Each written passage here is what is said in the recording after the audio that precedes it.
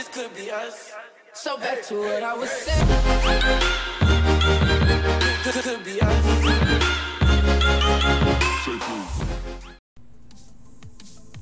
What's up guys, my name is Derek Swift and welcome back to my channel, and I'm going to be talking about a possible DLC car known as the Buckingham that could be coming into Grand Theft Auto 5 Online and single player in the near future.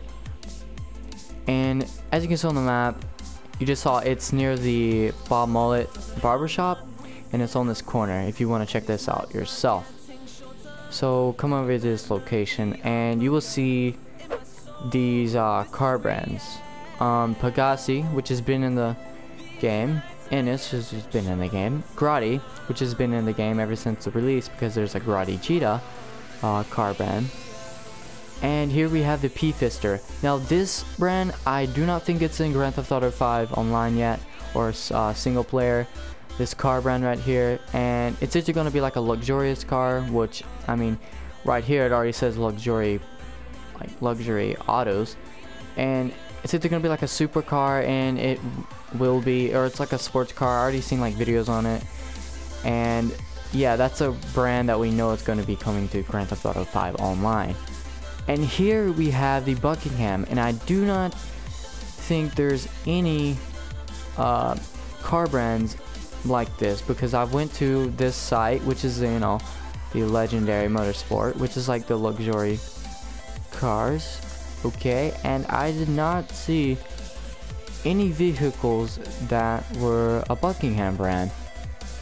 I mean, you can check for yourself if you want, and yeah, but there is a brand of Buckingham for the Pegasus vehicles, but this is not the same thing because it's obviously, you know, the same theme and all that and stuff, and you know, as these over here.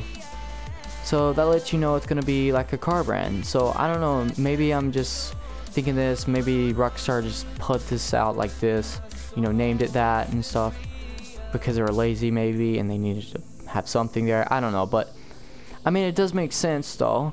If you see, there's already one that is going to come out, and I don't know, there's probably going to be one in the future called the Buckingham, and I don't know, I just thought that was really cool, and I wanted to share that with you guys because I was in a public session and I was just riding by and I was like, whoa, I see these cars, are there any things on them? And I checked it out even like further into, and I saw there were car brands on the side, and then when I saw this, I started flipping out because whoa, that's a car that's going to be coming into Grand Theft Auto 5, and it hasn't been there, so it's like hinting pretty much. So that means this is also hinting. But yeah, anyways, let me know what you guys think in the comment section below, and I'll see you guys next time.